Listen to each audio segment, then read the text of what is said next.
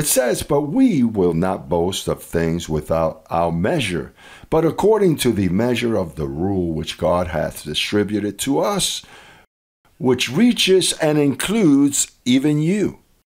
What it implies here is that the apostle had a rule as a measure.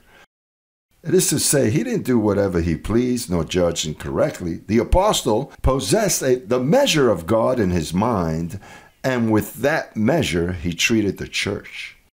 With that measure. So then it says, for we are not overextending ourselves as though we did not reach you, for we were the first to come all the way to you with the gospel of Christ. Neither do we boast beyond our limits in the labor of others, but we hope that as your faith increases, that we shall be enlarged by you according to our rule. It says here, you know that you have the gift of faith. And the gift of faith, the faith don't grow. What grows, you grow in the faith that you have. You have the gift of faith completely. Your faith cannot be enlarged, nor can it diminish. You have the gift of faith. But in that faith, you rise up to the stature of the perfect man.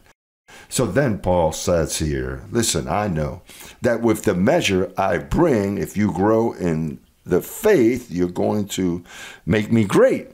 And what? That Paul wanted to make himself great? That Paul wanted to boast exceedingly? No. What Paul wanted was to be magnified, not in the flesh, but in the measure, the rule that Paul walked in. Imagine, Paul was the expert architect in those days. You know why God has preached so much apostolate in the most recent 7 years? So I can be magnified.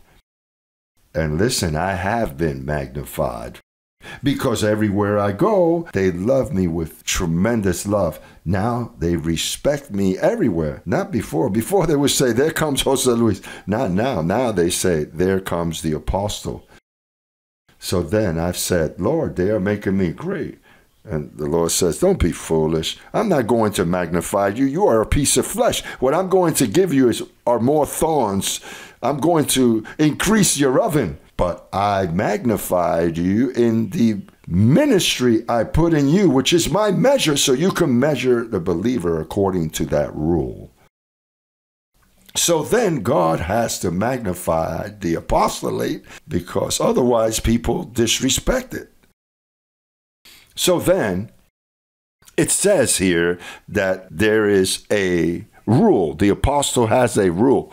And the rule is the measure that God uses to treat the believers.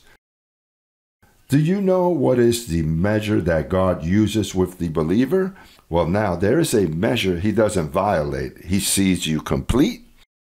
He sees you perfect. And he knows no one according to the flesh. The measure of God is that.